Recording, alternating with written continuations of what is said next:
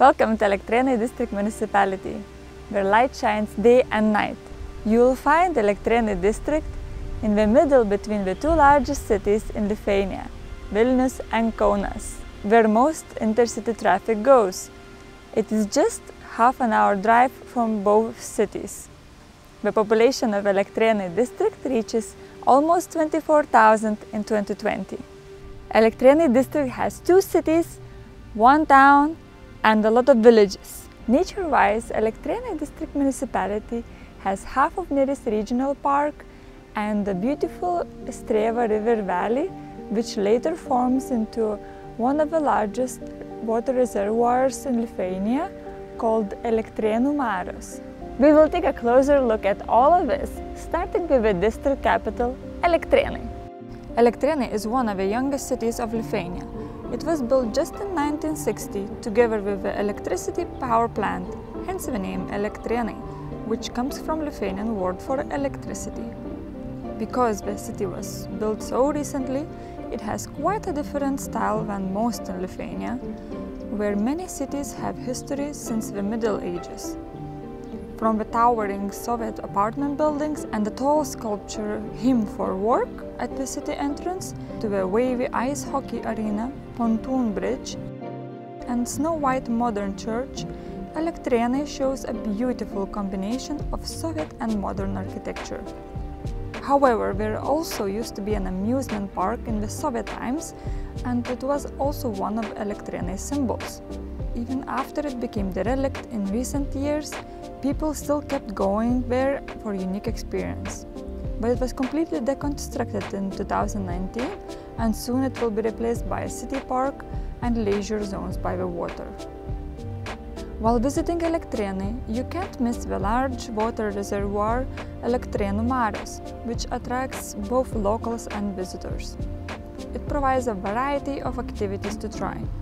Not only you can enjoy the beach, but also try sports facilities around, play volleyball, or go for endless water activities like wakeboarding, jet skis, sailing, stand-up paddleboarding, water trampolines, and more.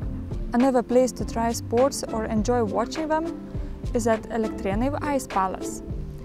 It is the first indoor ice hockey arena in Lithuania. If you'll be interested to know more about Lithuanian ice hockey, you can visit Ice Hockey Museum inside and attend the match. If you would like to see something historical at Elektrėnai, then at the suburbs of the city, you will find Abromiškiai manor house. Built in the 19th century, it was one of the most beautiful manor and a park in Lithuania, with a large library and active social life. However, the history was not in its favor and it was abandoned for many years. But today, the manor is being renovated, and meanwhile, the local cultural hub is at the renovated manor barn. It hosts lectures, sports and events. One of the most popular events organized there is a hike, Žalio velnio takais, through the routes of the Green Devil, which is dedicated to guerrillas who fought against Soviet occupation. The event is not just a hike, it also has a fair with educational stands related to army, weaponry, healing and history, and even a concert. It has become a traditional event organized every year in early July, although, just like everything else, it got cancelled in 2020.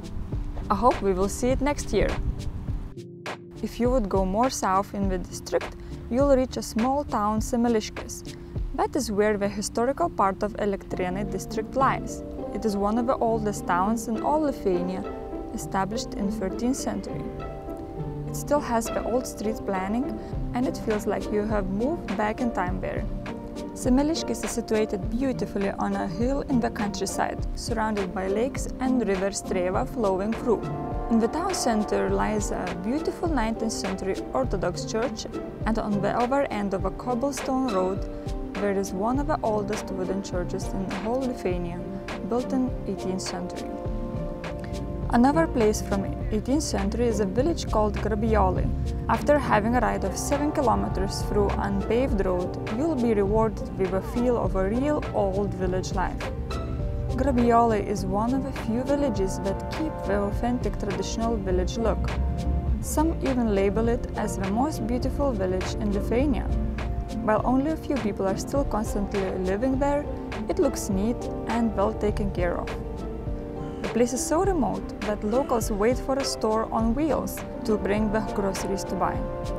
The village consists only of one street that leads to the riverside, and houses are built very close to each other, the gardens facing the forest and the fields. The center of the village is set at the well by a big maple tree and a sculpture on the other side of the road. If you'd like to know and feel the place even more, you can book a small wooden cabin at the edge of the village, which is established by the authorities of Neris Regional Park.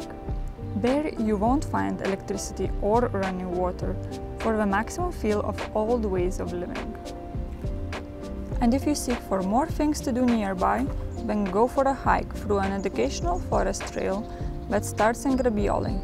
It is just 4 kilometers long, but don't be fooled. It is not an easy walk like in most of the educational routes around Lithuania. It is meant for those who want to be in the real wilderness without getting lost. The trail is well marked and it stretches through high hills and low stream valleys, which all lead to River Neris, the second longest river in Lithuania. At some places, the path is so steep that it's quite hard to walk on two legs, so I would not suggest going there after heavy rain. However, the trail is quite rewarding, with many sights on the way and stories to read on the information stands. The information is available in English too. There are two streams, one of them called Sweet and another Salty. There also are some ruins and a hill fort, even mythical places and the biggest oak in Neris Regional Park. Alkai oak is 5.12 meters wide and is more than 300 years old. The best views around the trail probably would be available in early spring or autumn, when the trees are not covered too much, because all the trail is following Neris River Valley. But summer provides a great feeling too, and even some food. While hiking, I found some wild dewberries, plums, and even pears. However, you should pick only the fruits that you know very well. You might also meet quite a lot of local animals. I was very lucky to see a variety of birds, squirrels, other small animals, and even deer came quite close. If you'd like to see more of Neris Regional Park on Elektrėnai district side, you can go to Neris left-banked tourist trail, which begins not far from Grabijolai. It is 25 kilometers long route leading around the curve of the river through beautiful old pine tree forest. It is mostly meant for bicycles, which will take around 5 hours to complete the trail, but you can also go by car or motorcycle. This will take around 3 hours with stops at the sides, or even by foot, which will take 1 to 2 days to complete. It is a great place to get some fresh air, not going far from the capital Vilnius, and the route is very well marked. On the way, you can check out an old Paneriai palace and the beautiful Neris River Island, various natural objects, most famous being Ausitiškių conglomerate, stone-like but very brittle natural sculpture. Such rock formations are very rare in Lithuania. In order to reach it, you have to go downhill through steep wooden stairs to the riverside, very slippery when wet. A great view of the river valley and forest beyond can be seen very near the conglomerate at Ausitiškių observational deck. It is also one of the many possible campsites around the trail. During the trip, you can also stock up some of the most clean and fresh water available at the mythological spring Pinikla. It is believed that this spring has magical powers because of the direction of its current. In the Baltic lands, springs flowing in the direction of the rising sun are regarded as sacred and healing. All in all, Elektrėnai district seems to manage very well in combining the modern and the ancient without interfering each other.